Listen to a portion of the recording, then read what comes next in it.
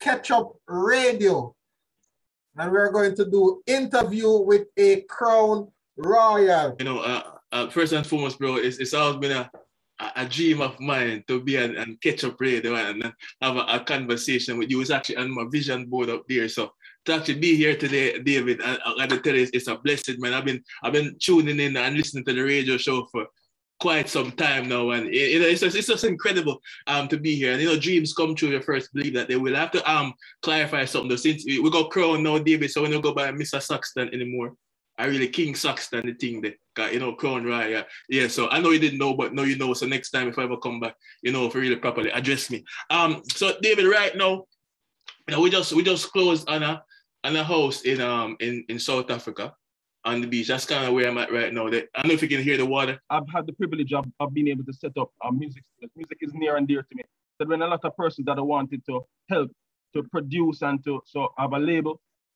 I've been able to help some upcoming artists, and we've been able to be building and growing. There are a lot of persons that have stepped out and now have been getting awards here and there, billboards and other awards, but they've been, most importantly, they've been impacting lives with the music, changing lives with music they've been able to produce. And I've been a big part of that, and I'm happy that God has used me to be a blessing. Well, I've been working for myself for a while. You know, I've always been working to get to this point, to be free, to do what I want, to go what I want, and to go where I want. But it's not really about me. I've always been inspired to impact people.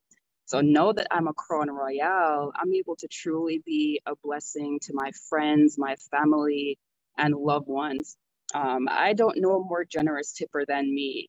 You know, I've helped so many people, young people, to pay their way through school. I've helped others to become millionaires and to become independent and to become free. I don't have any time for houses these days, you know. I was talking with my friend Shaggy the other day, and Shaggy told me, he said it doesn't make sense to have a lot of houses or cars because you can only live in one. You can only live in one at a time. And Shaggy told me from experience that, you know, it is really the helpers and the dogs who are occupying his houses. So it didn't make sense. He got rid of them again. So for me now, I just focus on one major center. You know, I choose Jamaica as a center, you know, because I want to give back to my people and I want to make a difference in the lives of the people who poured into me as I grew up.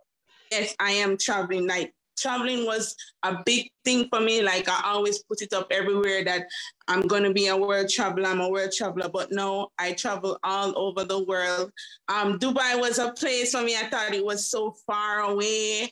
But no, Dubai for me is like a like taking a taxi, like right there. So whenever I want to go to Dubai, I also own 3 houses in Dubai now. So it's really an awesome feeling. I remember when I was a child, I always tell my auntie, you know, auntie, I want to drive a Lamborghini, but I don't think I can afford a Lamborghini. You know, my auntie always said to me, Jada, don't tell yourself that. Whatever you work hard for, you can get it. And look at me now. Today I am driving a Aventador Lamborghini, and I'm not saying it to boast, but to actually show that when you put in the hard work, you can really get what you really want for true. I am living in Ibiza in a condo off of the beach. Currently driving myself with my Range Rover. I do extend and pay it forward, and I do have a staff that helps me maintain my home. I have a house in the Alps. I'm really enjoying it. The plan is to really invite you guys over sometime. You know, my castle is your castle. I've always wanted a Jaguar. So now I have one of the latest SUV Jaguars, and that's what I'm driving up and down. People see it on the road and they can't stop looking, but hey, I'm not mean with it. If I can pick you up and drop you somewhere, I'll let you know what it is like to drive a Jaguar. And I tell you, life is good, life is good, life is good, life is good.